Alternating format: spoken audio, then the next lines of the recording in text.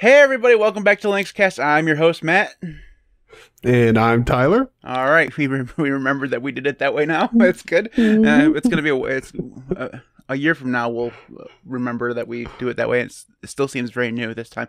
Anyway, so this is LinuxCast. We talk about Linuxy things most of the time. We do, believe it or not, have show notes every week for this show. And we follow them. We do follow them, but it's just... we like taking the long circuitous route through the show notes.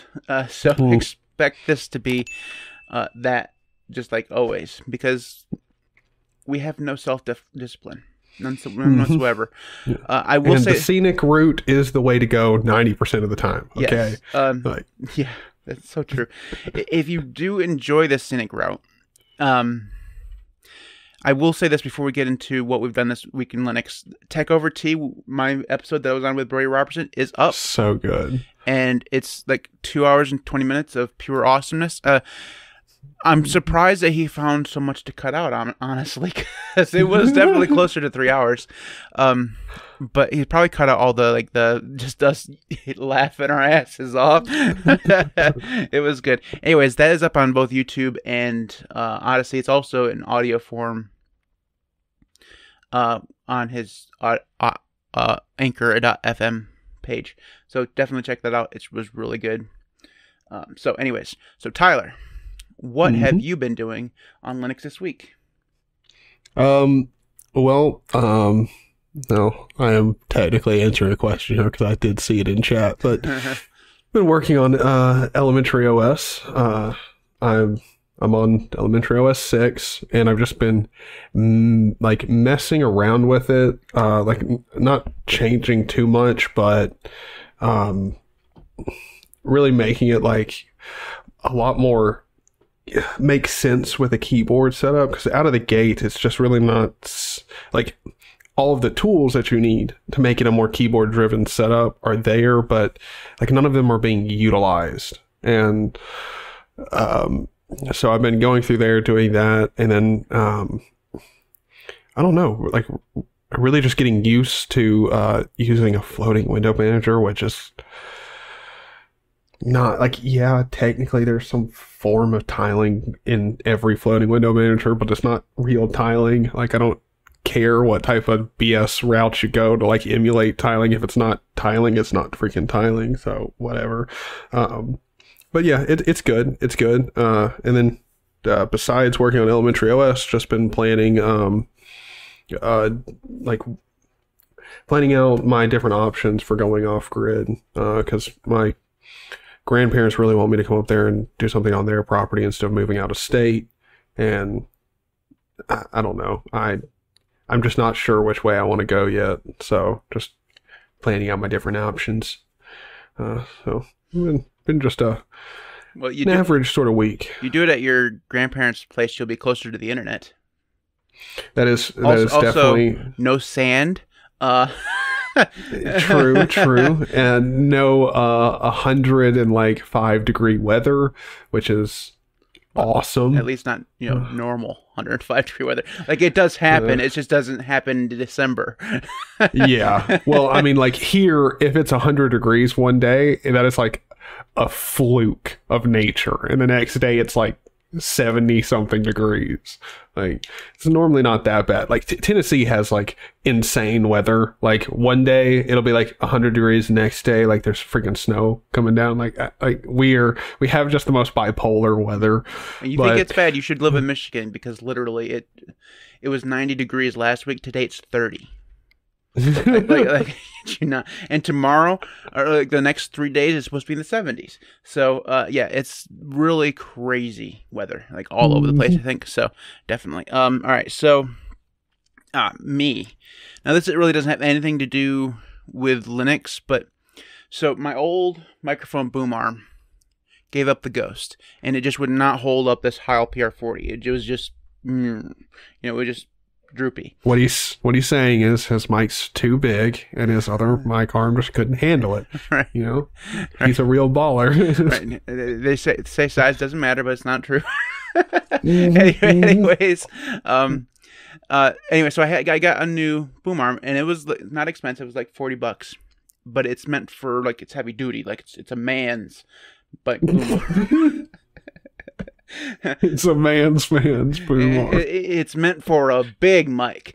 Anyways, the problem with is the clamp would not fit where the old clamp was, so I had to shift it up to the upper shelf, which is up on the hutch that's behind my monitors, because I have this gigantic oak desk like I was talking about last week, and I also had to shift it over because there's a whole bunch of stuff on the other side of this. So that means I now have this microphone right in the middle of my face, and I can't see my monitor all that well. I've gotten a little used to it in the time that I've tried. And I'm also going to have to, like, make sure that I'm not breathing right into the mic, because you just hear me like I'm like a horrible. So, well, the thing though is like I don't know that I could get used to just having a bar like right here in my face. Like that's got to be annoying. Like it has to be annoying. Well, I mean, it's not. I've gotten a little used to it. It's like having. Well, I mean, you like wear glasses, right? I mean, you got your glasses on your face. You've gotten used to them. But when you when you first put them on, it felt this is going to be the hardest part, is not hitting the damn thing. That's ridiculous. Because I talk with my hands like this. I'm going. Nobody can see me because I'm not even on the freaking the split. So I totally tried to switch the scenes. That's okay. But anyways, now they can see me. Like it's this thing, and I hit the damn thing all the time, and it just swings back and forth like this. The poor audio people are like, don't do that. Anyways, it's like, I think it's like your glasses. Like you'll get used to it a little bit. Like. Yeah, well, I mean, the thing about glasses, though, is they're like in your peripheral vision. Like they cover up your peripheral. Like, I mean, that's like dead center over your like left eye. Right. Well, it's right in the center of my nose if I look straight on, so I can at least see stuff, and it's not gonna be like a huge deal because I don't do. I mean, it'll be. I don't know. It's gonna take some. You're not having. So the real question is do you watch like movies and have cinematic experiences on your computer? Not why I need, because I can, when I actually need to use it, I can just like this and push it back a little bit, and I can see fine. It's not in my face anymore. That my like at vision. Yeah. Okay, so at that level there, it's not covering up any of the screen. No, it's just at the level of the top of the screen, and I can actually push this back forward a little bit more, and it's not. I mean, I can see it obviously, but I mean, nobody can actually hear me now. But it's actually your audio wasn't that bad over there. I can still hear you. It wasn't as good as when it's right up in your face. Yeah. But like I said, it's gonna take some getting used to, because if I have to, I can move all the stuff that's on that side of the hutch that's closest to the wall, and shove it all sideways, and then move the clamp to the corner, and then it would be up here against the wall like it was before, and then just when I need to record, I'd pull it down and it would be here like where it was, just a little bit higher. That's possible. We'll see how it goes, because normally the microphone was pointed at my mouth like this, right? That's where it was before, and I think my audio was fine as this shitty mic can actually get. And I don't think it's much better here. Not really. There's more of a chance now of plosive, so please bring pizza pronto. But that's why I have to have the windscreen on here. But also because I'm a mouth breather, so so it's definitely. People wish I used a pop filter again. I stopped using it, and people are like, I know there's someone out there who's like, Jesus, man, can't you please go back? Like, it's so much better. Yours isn't nearly as bad. So, I love Hex DSL. All of his stuff is great, but that man needs a pop filter like crazy. Since he got that new mic and went without a pop filter, he has so many plosives. It's just insane. Yeah. So, anyways, yeah. All right. So, anyways, that's what I've been doing. Today at least is finagling this. And you're right. This is not going to work because I'm going to hit this thing like crazy. It's going to be batting it around like a fucking a ball or something. I don't know. So dumb. Playing Pong with your microphone. Yeah, it's just because I'm going to be hitting it like crazy. Those poor audio people like, will you stop hitting your mic? I'm sorry, man. I'm sorry. Yeah. Okay. I mean, they can't complain too much. At least you got it on a shock mount. I mean, if you were just straight up slapping that microphone, it'd be so much worse. I could just be tapping the top of it. All right. Anyways, yeah. All right. So let's go ahead and move on to the contact information if I can, see it. If you want to get in contact with us, you can do so. You can follow us on Twitter at the LinuxCast. You can subscribe to all of our audio feeds and stuff like that at thelinuxcast.org. If you'd like to get in contact with us via email, you can do so at email@thelinuxcast.org. You can support us on Patreon at patreon.com/linuxcast. Tyler is patreon.com/officialzany. Something like that? No, on Patreon it's /AKZany, AKA Zany. Good Lord, AKA Zany. Okay, so if you'd rather support Zany, I support somebody. If you have a couple pennies to rub together, you can also follow him on YouTube and Patreon. Those links are in the video description. We'll eventually get him to 1,000 likes, so he can do youtube.com/officialzany. We're not likes, but subscribers. He's this close. Just this close. So if you haven't subscribed to him, go subscribe because his stuff is awesome. Literally, he released a video today. It was just 20 minutes of him reading messages on Discord. It was pure gold. It was great. So it was very good. So definitely go check his channels out. And you can subscribe to this channel at youtube.com/linuxcast. That right there, my friend, was the best contact information section we've ever had. And I'm just going to record that and stick that shit right in the middle of every episode. I'm never doing it again. That was great. There you go. It's definitely what I need to do. So, all right. Every week, we do things where we go through and search for news of the Linux variety. And we each come up with a link. Now, I have not planned this out or told Tyler that I'm going to do this. But before we go into the links that we chose, we should talk about that Epic thing that just came out right before the show. I don't know if anybody knows this, and I don't have the link up to actually show you, but it's true. Epic Games has released a Linux version of their anti-cheat software. So that means any game that Epic has should in theory now work on Linux. And that includes Fortnite and totally went blank on the racing game. We were just talking about it. Dang it. Anytime someone says racing game, my brain goes dirt. It's not dirt. Good Lord. You're playing soccer with fucking Rocket League. Rocket League, that was it. Good Lord. Yeah. Between the two of us, we have Alzheimer's. It's just completely gone. But anyways, they just announced that their Easy Anti-Cheat is going to work on Linux and Mac and on the Steam Deck. So that's Epic Games taken care of. Now, I don't really care about Epic Games. What makes me so excited about this is if they manage to get this, if in coordination with Steam, because they work with Proton in order to do it. This is going to be through Proton and Wine. If they've gotten this one, they're going to get the other two big ones. And that means that more and more games are going to be on Steam Deck when this thing launches. And oh man, it's going to be good. Dude, I'm excited because if they get anti-cheat workings, like, even though I don't really play a lot of Call of Duty games, that means I can load into my COD library and just play Nazi Zombies online like it was just any other PC. Like, that's pretty cool. The fact that I could just play Apex, anytime I decided, just to install it, remove it, just whenever I feel like it, play a little bit of Apex. The future is bright, man, on Linux. I mean, who the hell? I mean, and we're this is gonna be good. My only worry is that we're gonna have all these the first batch of those Steam Decks are gonna come out to people who have never used Linux before, and the distribution that we've chosen to give them is Arch Linux.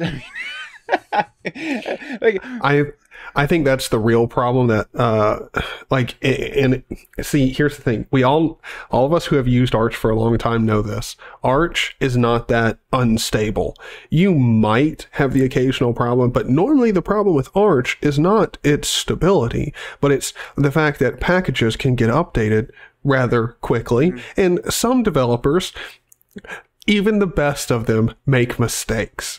And so even something like GIMP, that rarely gets major updates that break anything, it happens once or twice where you'll have a bug and it takes a couple days or a week to get fixed. And I feel like people who get the system, start tinkering around with it, will be like, why is this piece of software not working? Yeah. And that comment a week later is not valid anymore, but that comment will stay up. Well, yeah, so they're almost gonna have to treat that Arch install like Manjaro treats theirs. It's gonna have to be a delayed thing. They're not gonna be able to use the core Arch repos because it's just not gonna work. Because just the other day, I had an update that came through. It required a dependency of a certain version, and that version was old, and you couldn't update. It just would not update. I had to remove that old dependency with force and then reinstall it, the new version, so that the version numbers matched up.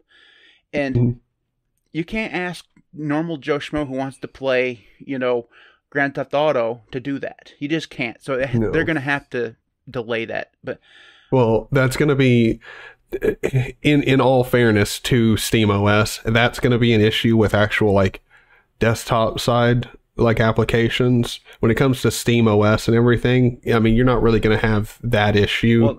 They control everything, every dependency that they need for Steam and stuff like that, they control. So it's going to be the underlying parts of Arch Linux that are going to be the problem, the thing that nobody ever interacts with. The kernel and things like that are going to cause problems every once in a while. But we'll see. No. I'm assuming they're going to be testing this shit, so... Yeah, and I mean, again, it's just like any other Linux distro. It's based off of Arch Linux. That doesn't mean it's Arch itself. So, which I think a lot of people are confusing about it. Like, even SteamOS, when it originally came out, it was Debian based, but it was not Debian. Yeah. It's definitely going to have to be based. All right. So that was just a random news. So you're actually getting 3 news this week. So Tyler, why don't you tell us what your link was? Mine is a 9 to 5 Linux article on NVIDIA's new driver that came out. It's 470.74 for all of you out there who have NVIDIA cards and don't update. So here's the thing. This new update to the driver is... I mean, it's cool and all. It brings support for Linux, the not newest Linux kernel, but the very new version of it, the .14, which is good. But the thing about it that just cracks me up is the highlights of this update is that it brings improvements for Firefox. And look, we all know how bloated browsers are and everything, but can you honestly tell me that 15 years ago, you ever imagined that you would live in a world where a driver update for a graphics card, a major point of it was going to be that your browser had major improvements so that your browser was better and could perform better? Well, I mean, we would have been very happy 15 years ago if that had been the case, because browsing back then, I mean, it wasn't slow, but it was all CPU based, right? It was there's no GPU rendering at all. So, but granted, back then we didn't have 9 gigabytes of JavaScript on every single website having to display you an advertisement or whatever. So, I think it probably more speaks to the sad fact that the web is so bloated. Right? Yeah. Well, I mean, the fact that. So, here's something that the article states. So, it improves support for Firefox web browser to prevent visual corruption by adding an application profile to disable FXAA, also available for FreeBSD and Solaris systems. It fixes a Vulkan performance regression that affected a whole bunch of other stuff. So, it's just weird to me that we're now at a point where FXAA and stuff is like affecting your browser, and you can either use it or not. Like it's just weird that the same technologies that are powering very, very graphically advanced games are also being utilized in browsers where, I mean, like, come on, like most people just use them for news websites, like, or Facebook. Like, what?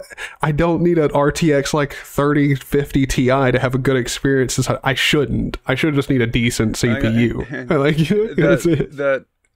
The thing is that sometimes, like sites like Facebook and whatever, because you're using like web apps too, so like Discord, you can use Discord in your web, things like that take up just as much like CPU and GPU as like a low end like Tux racing game probably is probably the same.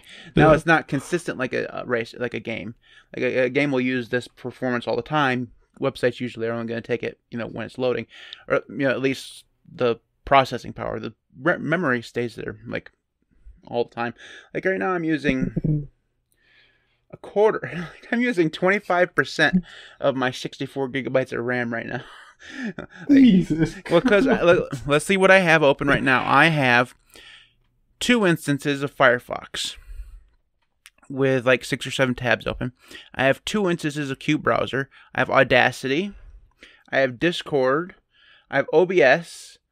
I have Thunar and Todoist and several terminals open.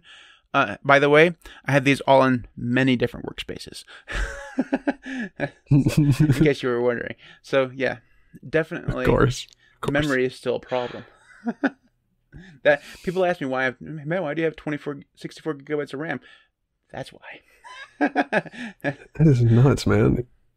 All right. Yeah. So the thing is, I'm so glad I don't use NVIDIA anymore. Like, I always have to rely on these driver updates for stuff, and things get broken when you get new ones. And yeah, so being on the AMD side of things, yes, you still get updates and stuff, but it's not ever that big of a deal because it's just, it's an update that comes through every once in a while. It's normally fixing like problems that you've had on newer cards, and the older cards really just get security updates because they just work. Like, and then over time, like, yeah, performance will get better on them as well. They'll get performance enhancements, but yeah, I mean, not to an insane degree. I feel like some people buy like 8-year-old graphics cards because they're like, this thing has, like, even though, yeah, it's super old, like, it's on Linux, so it's been getting performance improvements. So I'm like, yeah, but like, they're not going to be able to like get an extra 30 frames out of an old graphics card just in a driver update. Like, come on now. You can't add more memory to it. Yeah. My question is, why not? Wouldn't it be cool to be able to go out and buy like a SODIMM of memory and just plop it onto your graphics card? Like, all of a sudden now I went from an 8 gigabyte card to a 16 gigabyte card. That'd be so cool. Technically speaking, with a lot of AMD cards, if you know what you're doing and you know what to buy, you could theoretically desolder off the memory and resolder it on there. But that requires a level of knowledge because you not only have to replace them, I'm pretty sure you have to change like something in firmware, like you have to update firmware for it to be able to recognize the new chips, and like you have a whole bunch of problems. But you could learn enough to where you could essentially like always fix your old graphics card, like AMD graphics card, and upgrade it in different ways. I mean, you still be limited in a lot of ways. It's not like you're going to take a card that can only read GDDR3 memory and upgrade it to GDDR5. Like, that's like you can't just remanufacture the card. I know my idea was not, physically possible, but it was a cool idea. It was just cool if they could make the graphics card modular so you could just add in some more memory. It's never, but they don't want you to do that. They want you to go out and buy another $4,000 card because that's how much graphics cards cost now. Yeah. Now you should spend for a 1050 Ti, or like, I mean, for a 1050 Ti, not even a current card, you should spend $3,000 because that's what it's worth, man. Just believe it. It's worth that much. You can't even melt that thing down into the components and get your money back. like this is so bad. All right, anyway, so my link this week is that for all those of us who just are so in love with snaps, Ubuntu and Mozilla have decided to make Firefox a snap by default. And this is just such a good idea. I'm so happy that they're doing this. Same. I've never been more happy in my life. I mean, as someone who personally thinks that you're an absolute degenerate if you're not using snaps for everything, like, come on, System D should be a snap. Everything should be a snap. Don't say that shit when I'm trying to drink something, man. That's horrible. Like we had the straight faces going on until you said that, and then we just. I mean, yeah. In case you didn't realize, that was all just sarcasm. Because this is such a. Okay, so. Let's go through the good part, the good part of this first. It shouldn't take very long. Theoretically, this means less work for Ubuntu and Mozilla to distribute Firefox overall, because they can just update the snap and then push it out. They don't have to recompile it every time, and it's just putting in some minor work and pushing it out. Wait, hold on. What? So the reason why they did Chromium like this to begin with was because then they only had to maintain one package. When they had just the regular binary, they had to have a binary for 1410, 1610, 2010, whatever. This way, they just had one snap, and it could go out to every single version of Ubuntu that they still have to support. Mm-hmm. And that's a good thing. It means that they don't have to spend all that time recompiling the binary to send out to every single different version of Ubuntu. Mm-hmm. But I think that's where the good part ends. Snap is horrible. And the one thing Firefox doesn't need is to be slower. Firefox doesn't need to be slower. It's already slow enough, thank you very much. It's not as fast as any Chromium-based browser. It's just slower. I mean, now, it's not the slowest web browser ever. You're probably not going to, realize that it's slower at all, because it's probably all you're going to use. But if you put it up compared to something else, it is appreciably slower. And now they're going to put it into a container, which means added compression time. It's going to mean adding extra layers of complexity to starting it up and shutting it down, and all this stuff, which means, in the end, Firefox is going to be slower. Now, whether or not that's going to translate into web load times or not, I don't know. I doubt it. It should be marginal, but still, it's not like it being in a container is going to make it faster. Right. Where it's going to hurt you is when you open up Firefox for the first time. So snaps have gotten better over the last couple of years. They are faster to start up than they used to be. But that's not that's like saying a car got faster because you put in some dry gas or something. I don't know. Maybe you eked an extra quarter of a second out of your car or whatever to go 0 to 60, but it's not fast. It's still a Prius, okay? Mm-hmm. Yeah. It's not going to go very fast at all. It was a horrible metaphor, I know. I'm not a car guy, but it's just it's going to be so slow to start up. And Joplin right now is a note-taking app, and it's a good note-taking app, and it has mobile applications and stuff like that. It's open source. It has a lot of cool functionality, but it's a snap. And it is slower than hell on the desktop. Now, you can download it from the AUR, but the AUR package has been broken for over a year. At least for me. I haven't been able to download it from the AUR and get to work in over a year. It just doesn't work. The snap works fine. But it takes, the first time you load it up, it takes at least a minute to show up on your screen. It's like, it reminds me of the internet back in the days where you'll see an image and it just kind of loads line by line. It reminds me of that. This should not be that slow, and that's because it's a snap. The regular, binary or whatever wasn't that slow. So it's just, I mean, I have my other reasons to hate snaps, like putting shit in my home directory. I don't want that. I was about to say, I'm like, the actual, like, the problem with it going to snap is not necessarily really a problem with it going to snap. Really, it's the problem with Snap itself. Snap is the arrogant person that, like, the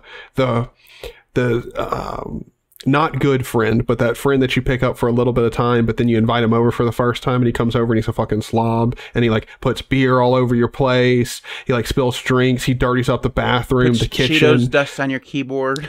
Yeah. And then falls asleep on your couch. And then you have to like force him to leave your place 3 days later. Like that is Snap. You install one Snap package, you're going to spend 3 days cleaning up after Snap on your system. And like, it's not, okay, so it used to be just that folder in the home directory that pissed me off.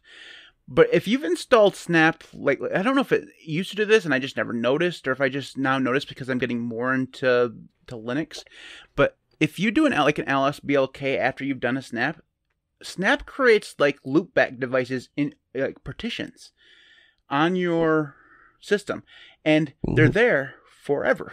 Like you can't get rid of these things, and most people not gonna care. Me, who has a little bit of like OCD about him, like I want to keep my system as clean as possible.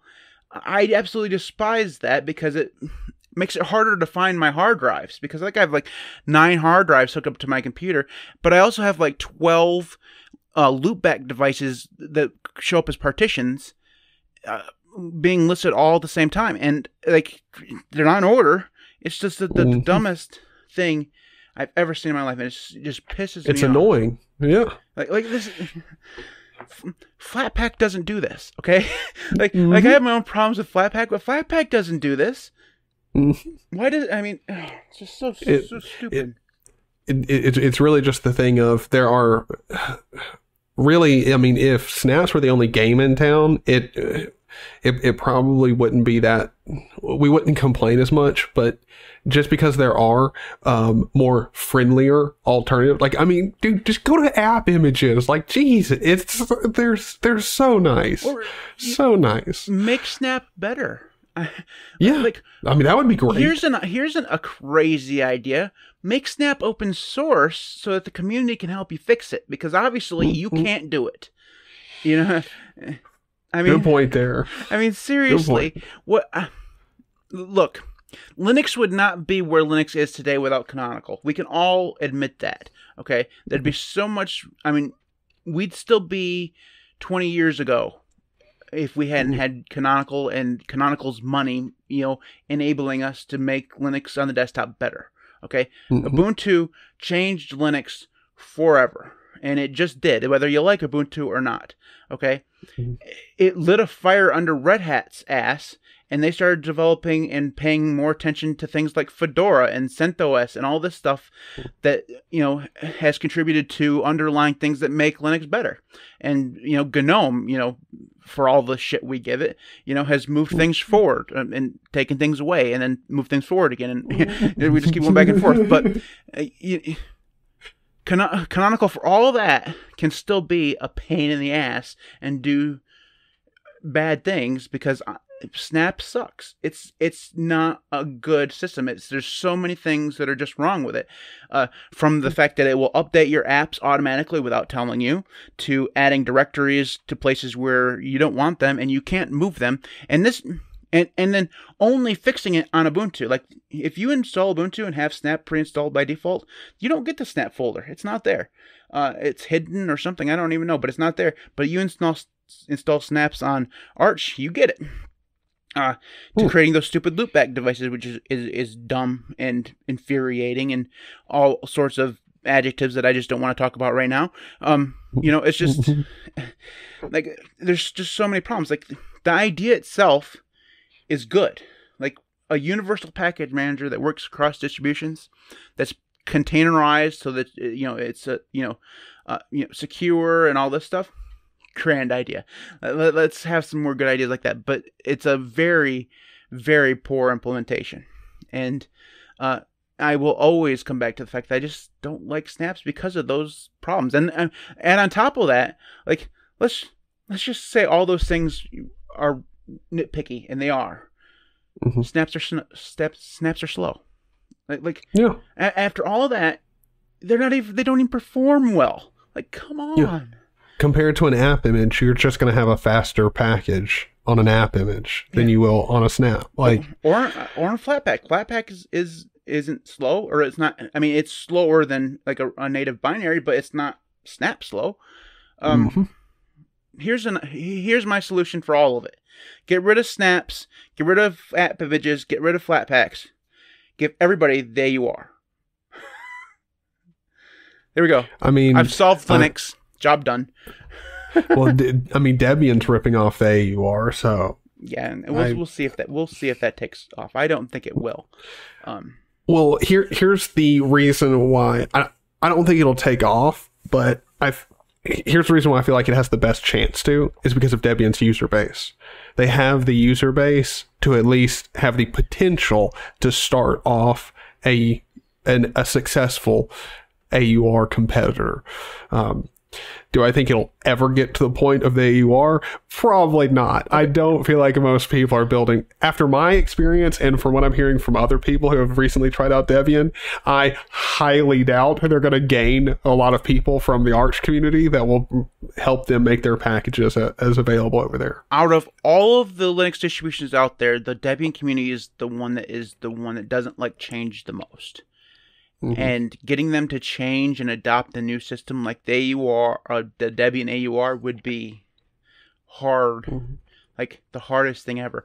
Like, they've talked many times about ditching systemd, and the outrage that community, I don't care. I mean, keep systemd. I think that's probably the best idea, but just that change is just completely infuriates every member of that community, unless... so much so that the small portion of the community that wanted to switch to run it in OpenRC created Devon. You know what I mean? Yeah. Well, I mean, here's the thing: like the Debian community is so resistant to change, they will not change how they distribute ISOs, knowing that it's bad. Okay, let's talk about the ISO thing. So, I did that long-term review, and I had several comments that basically boiled down to: are you a fucking idiot? Why can't you find the ISO? It's right there. It's on the front page. Like, no, that's the wrong ISO because I require non-free binaries in order to, actually like do things like connect to the fucking internet. Like, this isn't a printer problem, okay? Like, if your distribution doesn't work with my printer, that's usually a me problem. Like, that's fine. It's a fucking printer. I don't care. And I can go without a printer. Like, it's okay. Right. I can fire up a Windows VM or a Linux Mint VM or something like that and print from there. Whatever. It's a printer. Wi-Fi is essential. It's like the steering wheel of your car, okay? You can't have a car without a steering wheel, okay? Or, tires or an engine or something. It's literally essential these days. I mean, you can do things without the internet, sure, but eventually you're going to get bored doing those things and move on to reading a book or something. The internet is very essential. So those people who said you're a dumbass and can't find the ISO, that's not the right ISO. So I went back and I looked for the non-free ISO and I found it without Googling it. I found that ISO. It is, so if you go to the Debian website, they have those two columns of links. And at the bottom of them, they have two links. Both of them are entitled the same thing that say more. Okay. Now, which one you want to click on, I don't know. But eventually, you click on both of them, and when you find the right one, you go to a page that has some more information on it. Then you click on another link, and then another link, and then at the bottom of that page, 4 pages in the smallest text humanly possible, surrounded by a box, it says some systems require non-free binaries or something to that line. And then there's a link to the non-free ISO. That's where it's at. But that's not the end of the story, because there's still 3 more pages that you have to get to before you actually get to the binary. And you have to know not only do you need AMD64, but you also need to know whether or not you want the live ISO or the net install. You have to, and you have to have the knowledge to know that the BT-DDD or D whatever, all of those, you have to be able to know that those are just ignore folders, and you just click on the ISO DVD. Like, oh my God, man! So, I've gotten to the point where I'm never going to review Debian again. Like I don't care. That video did really well. It got like 5,000 views.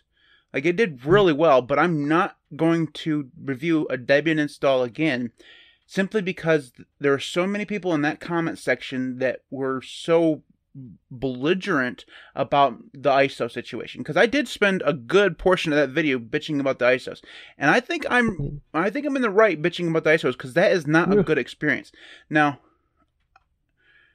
most people just say, well, Google it. Well, that's not a solution. That's a workaround. Okay. And the link that you're going to get from Google is a link 2 pages up. So you still have to go down, get to the folders, then you have to know to ignore all of those different weird ISOs. Click on ISO-D. I mean, you still need to know, do I want CD or DVD? I mean, they'll both probably still work, but you probably want to go with a DVD. Like, come on, man. Just give me, and when you go to the actual link that's going to have the ISO, it's a full page of text going through like why you might need the non-free firmware, and then you get to the very bottom, there's still all of the, like, before you get to the MD5 checksum and stuff and the actual ISO, there's more subdirectory links and shit like that, and then at the very bottom of that page is the ISO. Like, and that's not the only non-free ISO. That's the only ones you can find.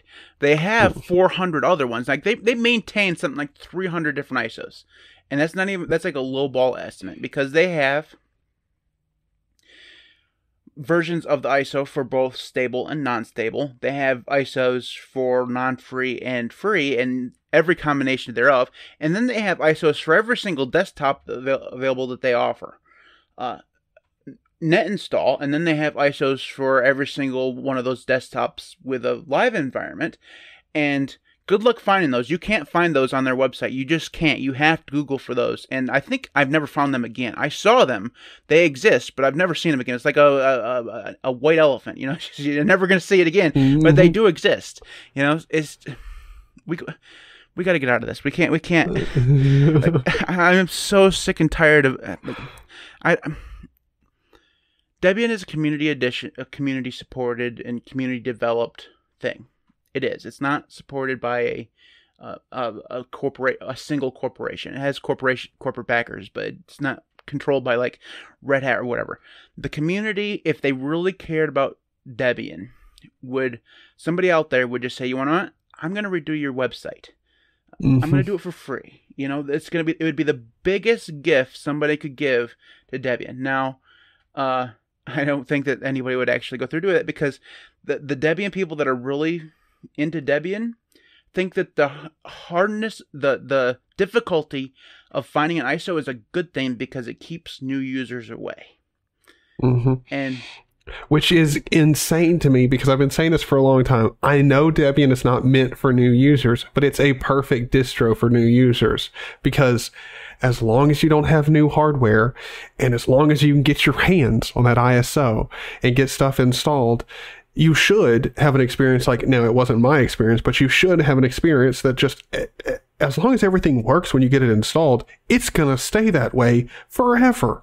So it's perfect, especially for someone who just wants to get away, get one thing installed, go about their business, and never have to worry about a thing again. Debian should be perfect for that individual. Agreed. This idea that some Linux communities have gotten into, that they need to make things so hard that it scares away new users simply because they don't want to support them, or they think it will dilute the user base, or some other complete and utter nonsense, is just the stupidest thing, because it happened with Arch. The reason why Arch people got so grumpy and fickle and stuff is because they didn't want new users to happen. Suckless software is still exactly this way. It says literally right on the Suckless website, we're not for new users, and if you have questions, don't fucking ask questions because we will murder you in your sleep or some shit. It doesn't actually say that, but it's the intent, you know? Yeah. And there's a lot of that. They clearly don't ever want to support or help a new user, which is why Suckless software is elitist. Like it is, and it fosters a community of people that are very much like, we're better than you. Now, when you talk to a lot of people who use DWM, they're like, no, I just use it because it's amazing. Like that's really just it. DWM is a great window manager. It's fantastic. It's written in a language that you can understand and read. It's not like Haskell that's going to kill you in your sleep.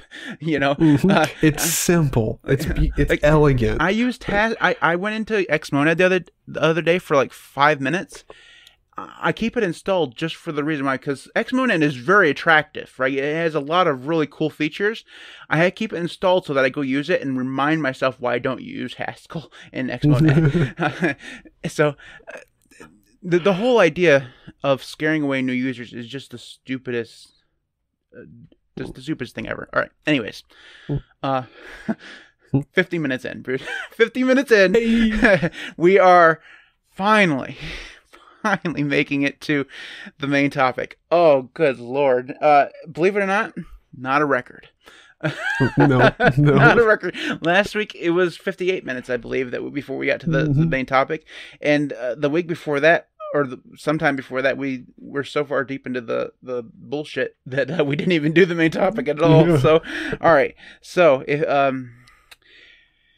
let's go ahead and move on to the main topic, which I pared down the original idea from what Tyler had it to just a simple thing: duplication of effort. And I think this is basically the spirit of what you're trying to say, Tyler. So why don't you tell us very much so what we're going to be talking about? Well, the thing when it comes to developing for Linux that I feel like a lot of the times gets overlooked is a valid reason to actually develop and fork or create new software to challenge or to tackle a problem.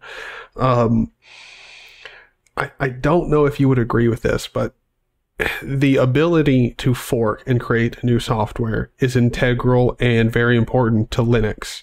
However, the amount of which it's used is too much, because inside of the Linux space, we have a lot of separate applications and separate solutions to fixing a problem for non-valid reasons.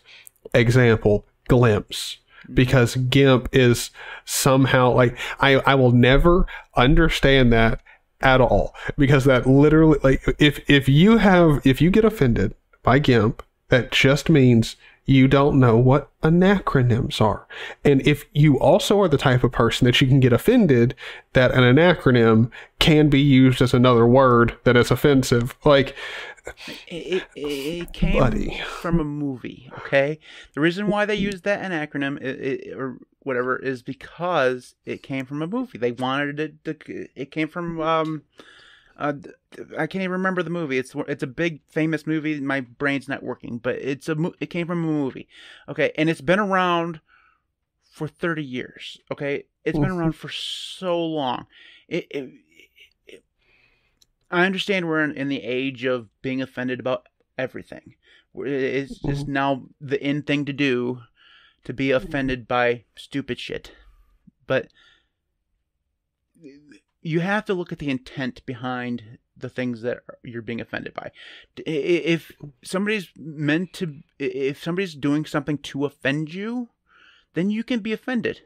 Go ahead. I don't care. Not going to offend me. It takes so much to offend me. I don't give a damn. A lot of people trying to be offensive are, to me, funny. Like, I don't, like, it's really hard to offend me, but there's no argument out there whatsoever. There's none that would say that the people who were behind the GNU image manipulation program were being offensive when they came up with their name. There's just no argument that can be made that says that's true, because there weren't. They were They literally called it the GNU image manipulation program and realized that, holy shit, that's a horrible name because it takes 12 minutes to say. We need to pare this down a bit. And they came up with GIMP. And they realized, oh, this, that's kind of cool. It came from a movie. So people could actually already know how to say it. Yeah. They don't have to do the weird, thing that, because all Linux names are like this, where they're very accurate. They're like extremely accurate. Pulp Fiction. Thank you, Ahmed. That was the movie. Of course, biggest movie of all time. Like one that everybody knows. Matt can't remember the name. It's okay. But anyways, yeah. So it's dumb. And so just to go back to the original point, and not to get too deep into the gums, but you're absolutely right. So kind of. People fork things for stupid reasons. The ability to fork is, you're right, integral to FOSS open source software. But people sometimes, it's not all the time, sometimes fork projects for stupid reasons. And Glimpse is probably the best example of this, but there are, Linux Mint is another one. I always go to Linux. Talk about upsetting some people in the chat. There's one Linux Mint user in the chat right now. He's just like, he's dying. Like Linux Mint forked the fork of a fork. Okay, there's just too many forks in that equation. They should have just forked the original. Okay, but they forked Ubuntu because they didn't like what Ubuntu was doing. But what they could have done was just fork Debian to begin with, and they would have bypassed everything that Ubuntu had was causing problems for them. Now they would have had to put a lot more effort into getting Debian up to work, but they chose to do that work anyways with LMD. Like, they chose to do the work. Why they didn't do it from the beginning, I don't know. It doesn't make a sense to me, and that's one of the forks that just doesn't make sense to me. Another one where we kind of get into the whole fork thing is Audacity. Like, after Audacity came, had the Russian snafu, as we call it. Sounds like a weird dance, but there was like 5 or 6 different Audacity forks that proclaimed to be the next Audacity, and they all had these grand plans and were security conscious and privacy focused or whatever, and really all they ended up doing was fighting amongst themselves and stuff, to the point where we still don't have a really great Audacity fork. So the forking system, we just have ones that are OG Audacity right before all that shit went down. That's really all we have. And to be honest, I don't think that's going to change, because those types of distros or software forks will never end. For one, it was perfect that you used Audacity, because there's telemetry now, like, in it, like in the current, if you get the latest update of Audacity, which I still think a lot of distros are not pulling for the latest, but either way, it's actually got telemetry baked in it, which, look, I don't think forking it is a bad idea, but forking it and just saying we have Audacity with no telemetry, that's one thing. But saying that you're a whole different separate piece of software and something else where all that you're going to be doing is making sure that it just doesn't break, like, you're not really a new piece of software. You're not really something new. You're just a backup of an old software. That's it. Literally, I forked Audacity. Okay, when there's all stuff that I'm forking Audacity. I'm not gonna do anything with it because I don't know any of the code. But I just wanted to make sure that if this company decided to make it, private or proprietary or payware or whatever, I wanted to have a copy of Audacity that I could build on my own to continue to use. And I think if you go look at the original Audacity thing, like 2,000 people forked Audacity within like a week or something. It was insane. So the thing with that is that you had just regular developers forking stuff, and they'd have no a project of that size, if it's going to be forked properly, has to have a team of developers behind it or a company behind it. And that's where forking is actually a good idea. Now, I don't want to say that, just a random developer can't fork stuff, but the bigger the project is, the harder it is to actually fork something and do it. That's why Glimpse failed. I mean, outside of the fact that it was a stupid reason to fork something, they eventually came up with other good things to do, like beyond the name. They had some good ideas. Changing the UI is one that's good. They've got a good objective there. But yeah, like, I mean, that, even though it's not necessarily a massive problem per se, it's not like it's going to tear down Linux or something. It's still annoying. But I think it's something that, I mean, do you think we'll ever not have the issue of duplication of effort in Linux? Well, no, because we're never going to all agree on everything. We're never, ever, ever, ever, ever, ever going to all agree on what package manager is the best. Okay? You and I think that Pacman and the AUR, they're the shit. They're awesome. We're always going to come back to it eventually. I mean, when I leave Arch or an Arch-based distro, I miss the AUR and Pacman. And there are a lot of people out there like that. There are people who love apt. I mean, just can't get enough of apt and apt-get. There are people who think that compiling your own stuff and using Gentoo is the way to go. There are people who highly enjoy XBPS from Void. That's the reason why we have 45,000 different package managers. Not sure that was an overestimation or not. No, I don't think so. I wouldn't be surprised. So that's the reason why. And so no, that's not ever going to go away. And Terminal for Life said something last time we talked about duplication of effort.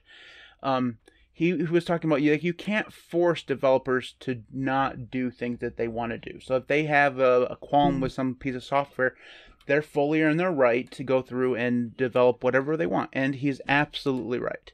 Right? We can't say, well, you can't go through and do this because we already have that. Like this, like as much as I want to shake the Linux Mint developers for always going through and making another bulk rename tool. Like we don't need that. Like that was time that you didn't need to do. But that was probably just one developer. It was probably just one guy. Sitting at his MacBook probably because he's probably not using Linux. And that's what he wanted to make. And that's just what he wanted to make. And we can't tell him, no, don't do that. And frankly, I don't think we would want to tell him, no, don't do that. I mean, I do tell him, no, don't do that, do something else. But the spirit of Linux will tell us that, we need that kind of freedom for people to do just whatever they want. And yeah, it leads to a fractured ecosystem. Yeah, it leads to 9 million package managers. Yeah, it leads to stupid forks of stupid projects for stupid reasons. But at the end of the day, that's kind of what makes Linux great. And there's no way to curtail the bad stuff without also getting rid of the good. Yeah. Yep. So. Completely agree. Yeah, well, that was very eloquent, Matt. You should definitely record that or something. Well, lucky me. Yes. Hopefully we don't lose this recording. It'd be bad. That'd be bad. It was really good. So it was just one of the things. The Linux Mint video that I originally did, the one that I called Linux Mint Useless, has gone down in Linux infamy. Because I see that, like, I have a reputation now as a Mint hater. Like, just because of that video, like, it doesn't matter that I've made a few other Linux Mint videos after that saying, Linux Mint is fine. Cinnamon actually makes a ton of sense, for new users. It doesn't matter that I've said anything. That original video where I said Linux Mint was useless, that has followed me everywhere. That's so funny. It's like... In 2031, when you're using Linux Mint for some reason, somebody will still pop in and be like, I thought you said you hated this. What's going on? You're like, dude, shit changes, man. Like, come on. Yeah, my luck is Tyler's going to say that our next challenge is going to be using Linux Mint as our daily driver for a month. Oh, no. Actually, I'm glad you brought that up. Did you come up with an idea? Yeah. What are we doing? So what are we doing? Oh God, I'm scared. Should I be scared? Maybe not. So for this question, I do have to ask, do you have an extra machine that you don't have to use all the time? Like a laptop? laptop or desktop, something that you don't have to necessarily use at all, that you could use for a separate task? Yeah, I have a couple laptops that I could do something on. All right. So I think our next challenge is going to be setting up local GitHub repositories for ourselves where we can back up stuff locally to a GitHub repository, deploy it to any other machine in the house, and then we do all of our dot file like pushes and everything from that actual repository up. So we push up to a local repository and then up, and we have a local backup. GitHub, you mean GitLab? Yes, GitLab. Sorry, that's actually what I meant. I was gonna say GitHub's not actually open source. Okay. Yeah. All right. I'm looking at that laptop behind me. Like, okay, we're gonna give it a try. We'll talk more about that, like offline, because I want some more details. But okay. That's gonna be. Well, I mean, I'm sure people here would love to hear it. I mean, if we have time for it, but if we're gonna take some questions, we probably should. Oh yeah, that's right. We'll talk about. It's not gonna be like next week, so we have some time so I can get some more details. That'll be very interesting because I've never even. I don't even have a GitLab account. You won't need one. Okay. I mean, you will want one, and you'll need one, but to actually set it up on your laptop, like to actually get a repository set up, and installed, you won't need it. You can also use like Docker and stuff like that. I'll show you how to get that set up because Docker makes it really easy. Can it run from a Raspberry Pi? I mean, you should be able to do it from there. Yeah, no problem. This might be the reason for me to get a Raspberry Pi and do a Raspberry Pi build. That would be. I'm thinking that could be a good reason to finally plop down the money for a Raspberry Pi. Because I want to do my actual like GitLab repository on a separate device because I have my Gigabyte Brick set up as my Nextcloud server, but I'll probably just take my Raspberry Pi. I've got a 3B Plus, and that's what I'll set up as my GitHub repository. Or I keep saying GitLab repository.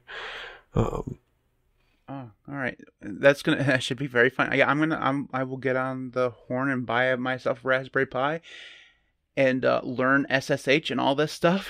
This should be a very interesting challenge. Okay. It'll be interesting to see how we show that off. You know what I mean? I mean, we'll probably just both have to like, showing it off probably won't be too hard because as soon as you set it up, you will have the ability to have like a web interface, so you can type in the local IP address. I mean, you could also get a domain and do some.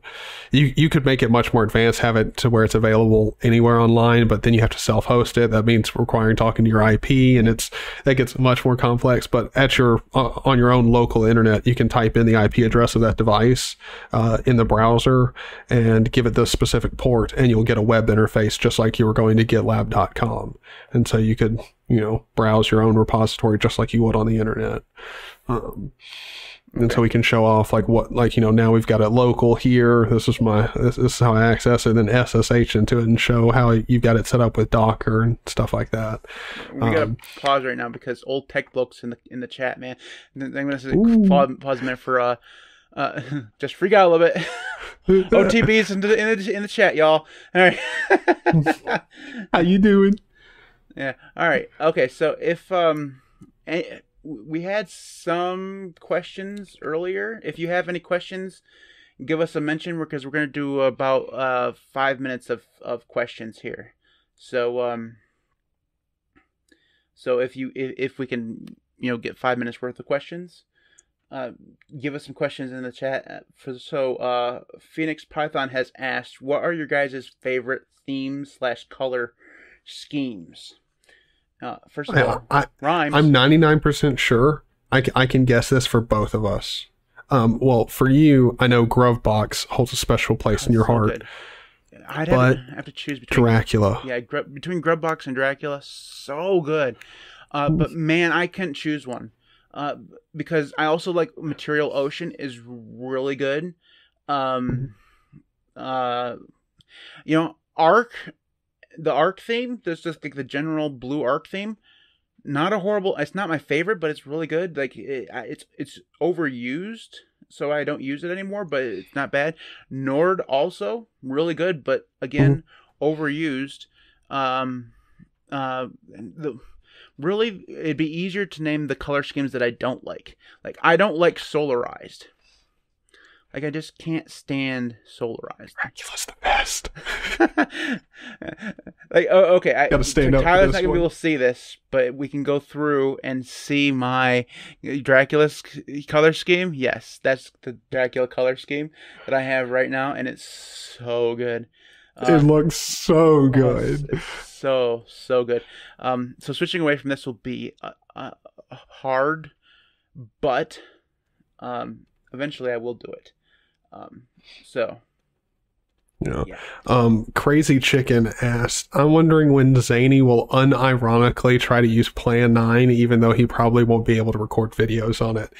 I won't unironically try Plan 9 because I couldn't do anything that I would want to do on the daily. I couldn't install a modern web browser. If I wanted to edit text, Plan 9, go to it, brother.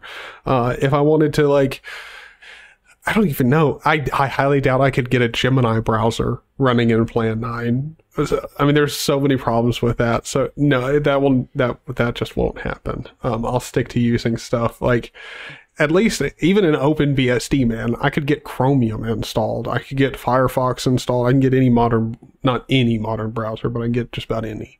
I want to see some other YouTuber do Plan 9 before I ever even considered trying it. And I don't want to see them just install it. I want to see them use it. Hey, Plan 9 is my daily driver. So, and I want that to be one of these people in the chat who actually wants to get us to do Plan 9. I want them to do it first. Okay, you first. You want to jump off the bridge? Fine, I will follow you, but I'm not going first. Yeah, it's like this. It's the Linux from scratch guys, LFS guys. The same thing. I did challenge people to find YouTubers that actually run LFS as their daily driver, and I actually did get some responses. There are apparently some YouTubers out there that do run LFS as their daily driver, but those people. I know someone in my Discord installed. Can't remember who it was, but they installed LFS, set it up and everything, and used it for a while. I don't know if they're still on it or not. Oh, good Lord. Lewis asked, Patreon goal for switching to Plan 9 for 1 week? How high? Look, I won't set a goal or anything, but if, I'll know the intention of this one person, but if one single person gives me $50 for a month, then I will live like that one person. $50 alone for that one person. You're such a rank amateur. You don't know how to set goals. If you're going to set these kind of goals where you don't want to do the thing that you're setting a goal to do, you have to set the bar so high. Dude, no one's going to give me $50, just one person to see me in Plan 9 for a week. There's one person out there that will probably give you $50, but that came out of my mouth, and as soon as it did, I'm like, there's definitely going to be one person who's just going to want to troll me hard. I might do it. I'm just that's the reason why the Gentoo goal I set for $350, because it just feels so unrealistic for me to get up there anytime soon. I can keep pushing into the future over and over and over again. I'm probably never going to get up there. So and that's how you set the goal. It, so I mean it. One person, $50. Yes, I'll unironically run Plan 9 for a week. It'll be a terrible time. It'll be a lot of raging, I know for sure. But yeah, I'll do it. Okay. Somebody's asking for your link, dude. I'm doing it right now. I'm so sending it out. I gotta let's see. I gotta go to oh God. Patron's so bad. No. Oh, this is gonna be bad. I mean, I will very much appreciate the $50, but Good look. There are multiple people like I have $50 I'm willing to waste on this. Good Lord, y'all. Come on now. You're gonna end up like $1,000, you know.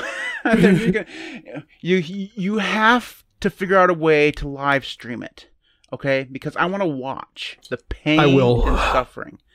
How about this? I will make the promise. I have a tripod here with a phone mount. I will charge up my phone and I will do a live stream from my phone where you can see the entire computer and everything. And as long as my phone's charged up, I can go for quite a couple hours or something pretty easy. I'll have my blue mic plugged into it. So we'll do that. Tyler's not going to get to 1,000 subscribers, but he's going to have $150, $300 a month on Patreon for at least 1 month.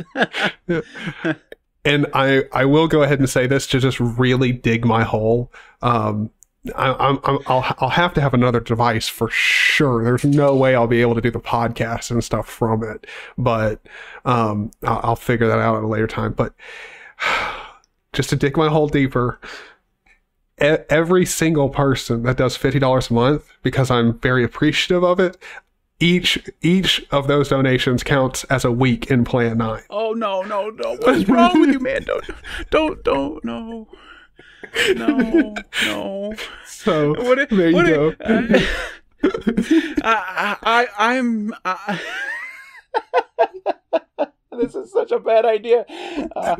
I'm not getting in. No, this does not apply. By the way, no, just this does not apply to me. Okay? You're like, look, the link in the description that says the Linux Cast, that's mine. Don't go there. Don't give me your money. I don't want any of your money. I won't do it. Okay. Everybody in chat's like, yes. I will install Gentoo on my machine. If I get to my Patreon goal, that's the minute I will do it, and I will use Gentoo for a little while. Like, I'm not giving any time. Like I will install it on bare metal, even if I'll do it, but I'm not doing it until that point. I've said this. I'm sticking to my guns, and I'm not going to be the Tyler shill. Well, you just give me $50. I'll go do it now. Like, what is wrong with you? You're such an amateur. You could have said, give me $150 for a month, and I'll do it now. Like, you could have had so much more money. What is wrong with you? Look, man. I say stuff, then regret it, but it ends up being fun. I don't know about Plan 9. That, who knows? I might really like it. You need to check your email, because apparently it's done. No freaking way. Hold on, let me see. Patreon would have given me a notification. Okay, I don't have... I literally just got it. It literally just popped on my phone. Pledged $50. Oh my god. Okay. I told you, man. You just that's the funniest thing I've. Well, Plan 9, here I come, man. That's almost as funny as that distribution that I reviewed yesterday that didn't have a display manager because it had in StartX actually worked. I was like, that was so good. I cried laughing. I knew when I saw that TTY, I knew what was going to happen. I knew you were going to try StartX, and I was like, oh, come on, man. What else? I mean, it was either that or try to install like LightDM or something like. It just made sense to StartX. Funny. Well, it was just so funny because, in my head, I'm like, "Oh man, no, he's gonna try StartX. It ain't gonna work, man." And you go StartX, and then it loads up, and I start laughing. And then I hear you laughing, dude. That was so good.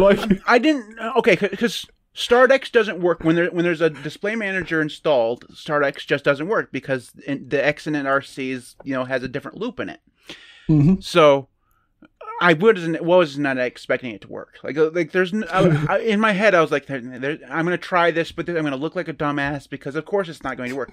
And then I was like, wait, it flashed there for a second, it just flashed on the screen for just a second, and just saw the cursor. Like, wait, did that work? And then it popped up deep in. I was like, what the fuck? It's so stupid. I don't even. It's so weird. I've never seen a desktop environment based distribution that didn't ship with a display manager. Mm-hmm. It's so weird. Arch or Gentoo or whatever, everybody uses StartX for those things out of the box because they don't come with display managers out of the box. But this one, I have so many things to say about that distribution. I cannot believe, like, I mean, I know you stated it throughout the video, which I just looked at chat and it just made me remember. Joshua, thank you very freaking much for that. I'll put that money to good use, and we'll have some fun in Plan 9. But that distribution, bro, for one, like, I have so many things to say about Devon. Like, it looks nice, but it's Chinese based.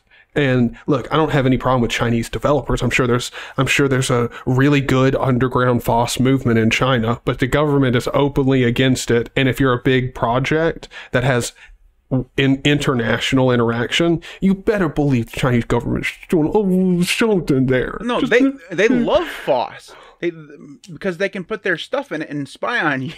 Exactly. They love FOSS, right? So, but also that distribution, when you loaded it up, man, there was nothing about it that's like, if you put that on your computer and you were inside of the Deepin desktop, you would have no idea that you're not using Deepin. Yeah, the only thing that they changed was the grub menu. Like, that was the only place that their name appeared was in the grub menu. So they figured out they loaded up the grub editor and they changed the name there, and literally everything else was Deepin. Now, they did add in some applications, like PCMan FM doesn't come with Deepin, but it was there, right? But it was just really, really, really weird. And the thing is, it's not like if I went and searched for oddest desktop, or oddest distros. That was on the front page of DistroWatch as one of their recently updated, distros. Like, apparently anybody can get in.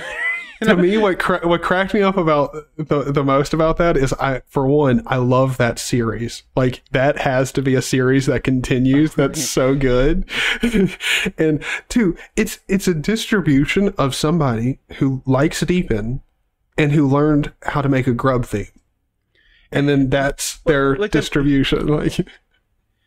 They made so they changed the name in the grub theme, and they managed to make an ISO. Like, they have an ISO there, and they're part of an organization that has a ton of different desktop or distributions. They have, we make fun of Debian for their website. That website was just god awful. It was so bad. And I don't want to make fun of them because it's probably. But the thing is, it sounds like they wanted to, like, they're part of an official Swedish Linux society or something. So good on them. But it was a really weird distro. All right. Okay, so let's move on to the last thing. Now that we made Tyler his money for the week. You should have asked for more. I'm ashamed to know you. You got to become a bigger shill than me. I'm just gonna say, I'm too cheap.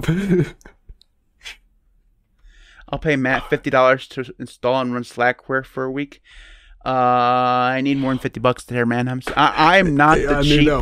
I am not the cheap man that Tyler is. Okay, that's for sure. He knows his price, and his price is firm. Okay, me on the other hand, I come cheap. All right, it's just high, man. Once you get to the level of 4,000 subscribers, you got to be elite, man. You got you can't sell your soul for less than $75. And by the way, that still wasn't my price. I guess that's still way too low. I'm not doing that. All right. Anyways, every week, holy crap, we're into the show. This is gonna be our longest episode ever. I hope you enjoyed it. I will. For the recording of this thing, I will try to figure out a way to get the chat on screen. Somebody asked the last time we did a live stream for the chat on screen for the edited podcast. I will try. I don't know if I will succeed this time, but I'm working on it, okay? We'll figure that out. Next time, if I'm not a dumbass, I'll just switch to the freaking workspace that this is on and have OBS record it. That'd be the easiest way to do that for when we were actually, you know, asking for questions and stuff. So, but I didn't do that this time because, again, dumbass. We'll get better at streaming as we go on. It's only the second time we've streamed a podcast. We'll get better. Anyways. And I think YouTube has done a better job now when you have the stream up, it's easier to see the chat there. Okay, so in the next version of OBS, integrated chat streaming will be a thing. Like it'll be integrated into OBS. But we're not there yet. It was still in a release candidate the last time I checked. So that's still a couple months away. But again, we'll figure it out. Anyway, so every week we come up with things like apps of the week, picks of the week. We never know what to call them. So Tyler, what is your pick of the week? My pick of the week here, and I hope he's in this live stream. He might not, but my pick is this fantastic DWM. You could call it rice or fork, or it's really just someone's custom DWM setup. I'm calling it TPM DWM RYES because we're all about abbreviations here, and so TMP DWM RYES is, quite frankly, the best DWM setup you'll ever have. It's the most pretty DWM rice you've ever seen, and you'll find it over at gitlab.com/Smoig or SMEUEG because we never know how to say it /DWM. And wish we had a picture. He doesn't have an image on his GitLab, which is just sad. So, but we're just gonna have to imagine how pretty it is. I'm just, you know. Yes, and if you do want to help him out here, just download it, set it, or like run his. Good Lord, install his version of DWM and take a picture of your screen, and then just shoot it over here on his GitLab. Be like, hey, put this in your README, man. There you go.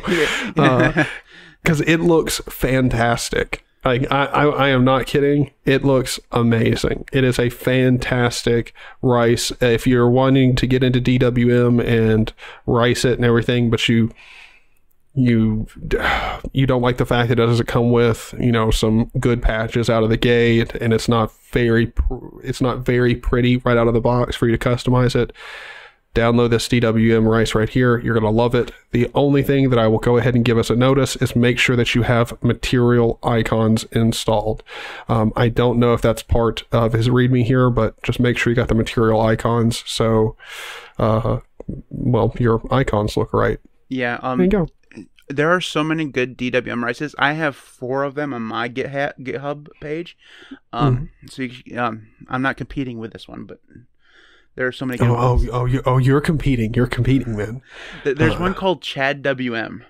That is, I know the name is hilarious, but it uses the One Dark theme. Oh my god, it's so good. And I installed it, but it has some of the weirdest fucking key bindings just in the history of ever. And I wasn't going to go through and mess with him, but that guy did his own like DWM bar with like a script. Oh, it's so good looking. Oh man, it was good. Yeah, it's good. Anyways, somebody said wait until somebody pays you $600 for Hannah Montana Linux. If somebody wants to pay me $600, I will use Hannah Montana Linux for a week. And then my cheap ass over here, if any one person sends me $100, I'll try out Hannah Montana Linux. You just don't. You're not doing it right, man. You're not doing it right. You gotta up your standards just a little bit. Joshua said that Slackware, if Slackware is not worth not as hard as Gentoo, so it shouldn't be like $300. I can't actually find the comment. Something like that. I don't care. I'm an expensive bitch, is what they say. All right, so my pick of the week. We really do got to wrap this up because it's supper time. I've been looking for a streaming service where I could actually pay for a whole year, and actually get a good discount. And Deezer ended up being the one that I chose that actually gave me a fairly good discount. I got a whole year for $89, and I wanted a streaming service because I got sick of trying to maintain my own playlists, and it's a lazy man thing. But anyways, I didn't think that Deezer was ever going to be a really good option for me because they didn't have a very good Linux client. They had a web, like a web app or whatever, and you could just, use it in a web page. But somebody went through and created an app image that has a Deezer, like application inside of it, and it's really actually not bad. It's still Electron. So well, I mean, it's just essentially the web app, right? It's basically what it is, but it exists and it's separate from actually using it, in the browser, which always bothers me because my browser windows go all over the place and I don't want to lose it. I just want to actually have an application that I can,